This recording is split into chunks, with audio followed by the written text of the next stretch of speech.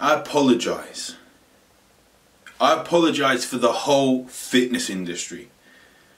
I apologize for those fitness professionals that have been unprofessional, and I have done it in the past. What I'm talking about is when fitness professionals, people who are supposed to be helping you, people who are supposed to be putting out good, supportive advice, have taken a dig at you for trying a diet, for trying to make a difference. When I got into this industry, I had just lost nearly 100 pounds.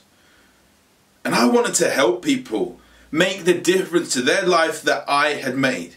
Because when I went to the doctors for my checkup, for my asthma checkup, and they said to me, Ollie, if you continue eating the way you're eating, putting crap into your body, you're actually in a state of being pre-diabetic.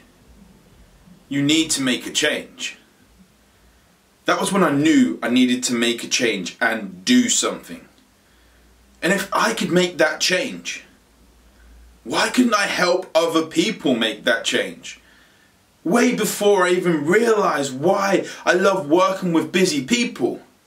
This is when I simply wanted to help people drop fat, to feel healthy, to feel confident, to feel good in their body.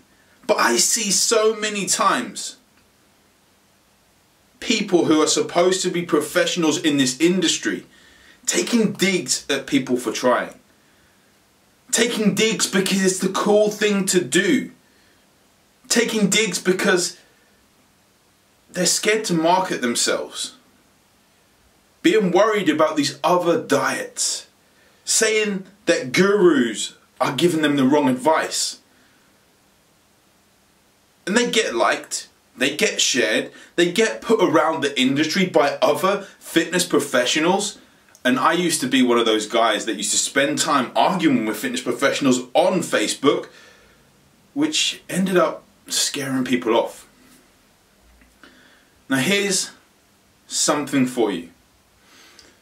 If you're trying to make a difference, back in the day when I started my fat loss journey, I was using Slim Fast.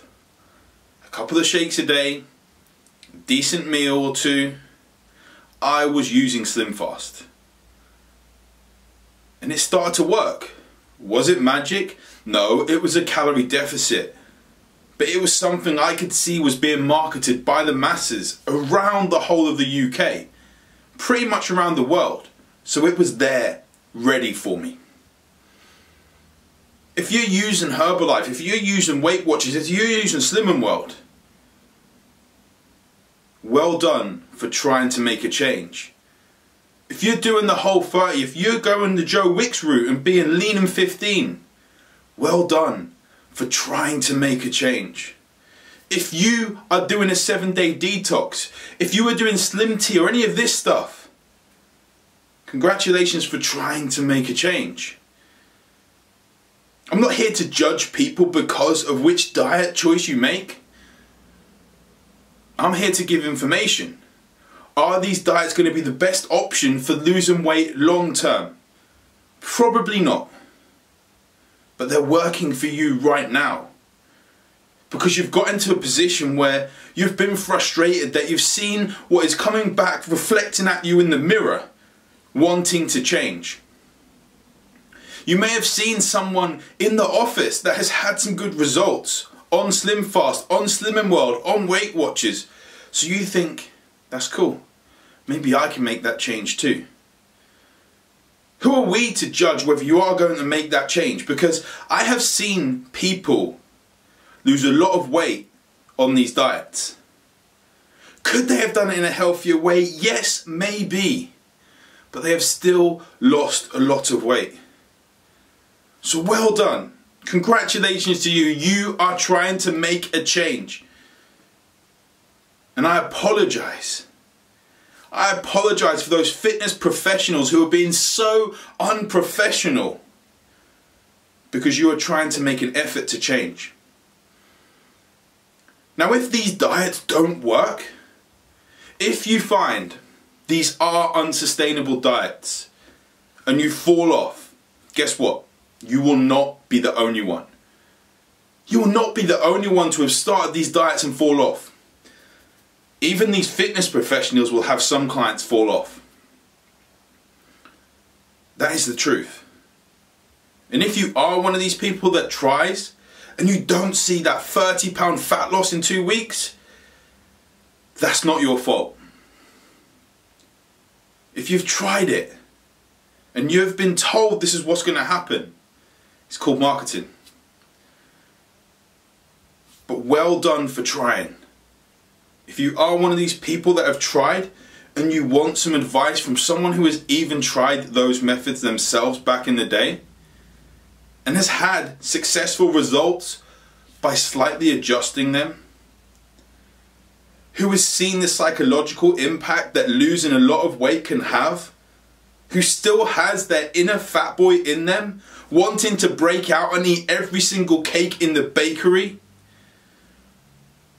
who wants to order pizzas every single night, who wants to raid the pick and mix, who wants to go to McDonald's to have the burgers.